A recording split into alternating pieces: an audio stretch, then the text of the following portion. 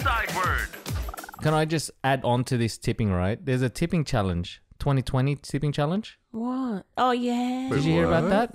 It's yes. There's this rich people that were tipping $2,020.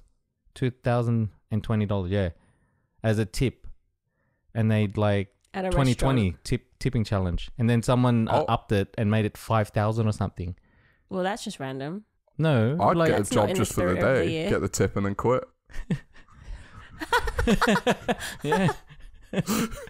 You'd be like, this is my wages for the whole, like, next 6 months, I'm off. month and a bit. $5,000 for someone that works as a waitress in America. That's a month and a bit, maybe That's even 2 more. months. Yeah. Yeah. Yeah, but great. they need it the way the way their service industry set up in America.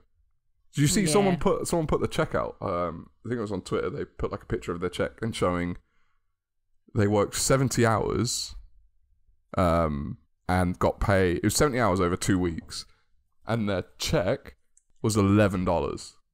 What? What do you mean? No. Because of the minimum wage for service industry is like $2 something. Oh my gosh. And then after tax and stuff like that, they ended up with like $11. But it did show on their thing the tips as well, and they got like $750 from tips. But it's just wild that they've set up the system in such a way that the patrons of wherever you're going to eat or drink are responsible for the life of the people who are serving you, not the employer. It's beyond me. That is just... I don't know how they've got away with that. The fact that there's a minimum wage for servers. There's $2. Like, that's unbelievable. Like, that's politicians laughing in the face of their that's crazy. constituents.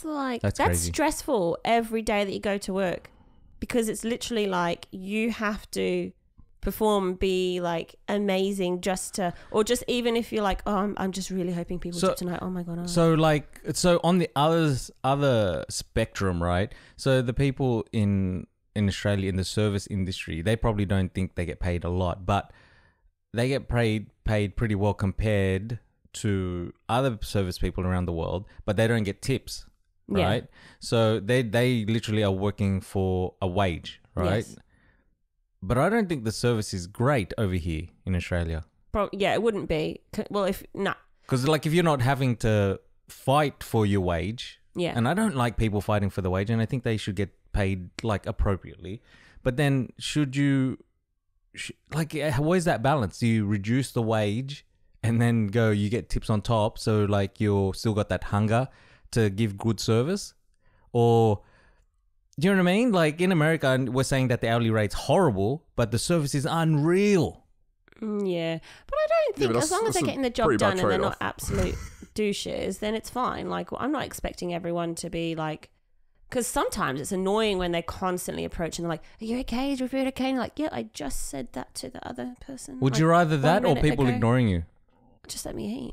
Yeah, but would they, like, how if they go... if I need something, I'll call you. How about if you're, like, clicking your fingers and waving... and they're ignoring, then that would suck. And they're ignoring you. But that doesn't happen. Doesn't it? No. Oh.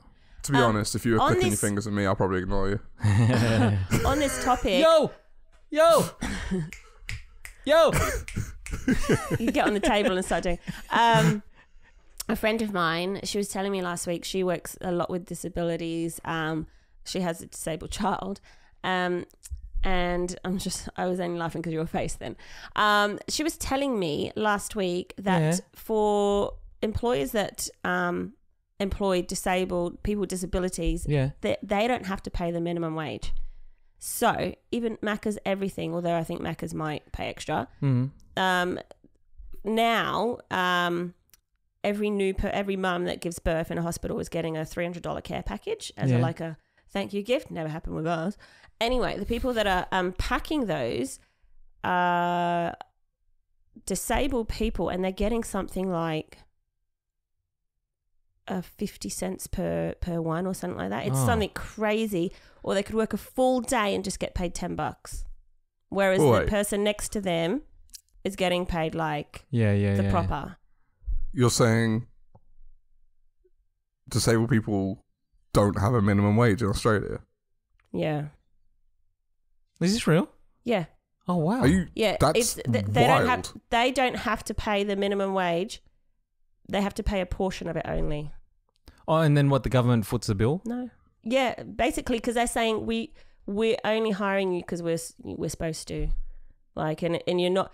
And wait, what? That's horrible. Yes, that's a horrible lost. mentality. What they get them to do is come and test for the job, and they time them to see how long it's going to take them to do this one set activity. Yeah, and then they get an able-bodied person or someone else to do the same activity and time them, and then they'll pay them however long it took them extra. Oh, that's how much percentage. They'll deduct. Oh man, they'll be like, productivity-wise, you're only going to give us this, so we're only going to pay you this.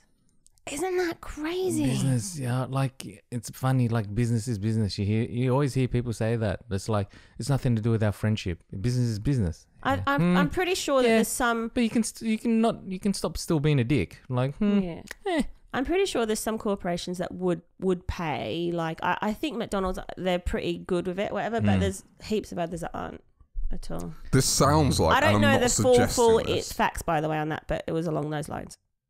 Yeah, as I say, this sounds like, and I'm not suggesting you don't know what you're talking about, but this is so wild. It sounds like you've made that up. No, but I haven't. So this lady I'm not for suggesting you are. National Disability Insurance Scheme. Nova? She has Does she work for Nova? A child with Down syndrome. She's like has her own Facebook mad. page with thousands and thousands of women on it. If this is true, my mind is blown. My mind was blown last week. My mind is more outraged. Keep talking, than and blown. I'll just have a quick look. My mind is probably more outraged than blown. Yeah. I mean, it's like you said, business is the idea of business is business. Like, people not understanding that when you employ someone, you're not paying for someone to do a job. You're paying for someone's livelihood. Yeah. Like, I don't think that people connect those two dots. Yeah. And it is honestly absurd. Like, that's where, like, workers' rights, I think there needs to be more done in the face of that kind of stuff. Like, it shouldn't. The idea of not being able to. This kind of goes back to my whole thing of just the way economy and society is set up in general. Like, why do we have homeless people? Why can't employers pay livable wages? Like, these are just basic things that should just be done. Like, why is there even a discussion about it? How can you have a situation where disabled people get paid less money? How can you have a situation where servers get paid $2 an hour? Like, yeah, that's crazy. $2 an hour. That's crazy. Some people with disabilities are paid as little as 9% of the minimum wage, or 99 cents an hour. What? Yeah. What was that again? Say that again. 9% of the minimum wage. Some people are paid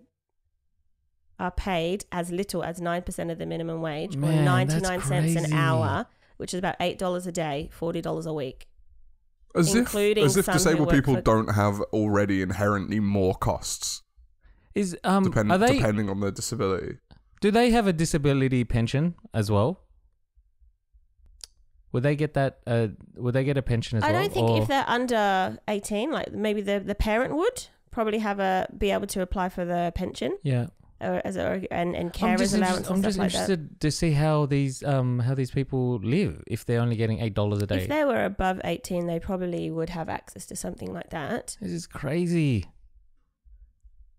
Crazy, right? Yeah. And do you know what was? I may have mentioned this before on the podcast. What's interesting as well about disabled people in the workplace is typically companies spend less money on health and safety, or need to spend less money on health and safety for disabled people. Like, the cost per person is less for a disabled person because they're inherently more aware of health and safety, of their own health and safety, so they get involved in less accidents.